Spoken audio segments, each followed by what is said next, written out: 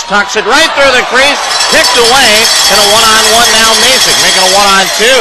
Mason, he got smoked by Musil, good hit, and the Giants clear the zone. Up for Cunningham, hip check, and they're going to call down a penalty, and then getting jumped, Breitkreuz goes after Schmidt. Cunningham hit with a hip check, and Breitkreuz going to get an instigator. Boy, it sure looked like a good hit to me, Craig. I mean, it came quick, fast, bang, bang, but man, oh man, it certainly looked like a really nice hip check. Open ice, caught him good with the hip. That was a good hit. Yeah, we'll see what they're going to call here. It'll be interesting. Obviously, the fight and the instigator to Breitkreuz, but at the same time, we'll see what the call is here on Schmidt.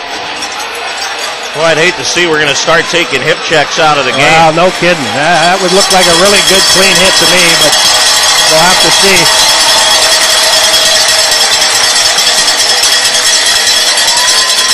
Breitkreuz to get a 2, 5, and a 10, and we'll wait and see what Schmidt gets. Penalties at 17:05.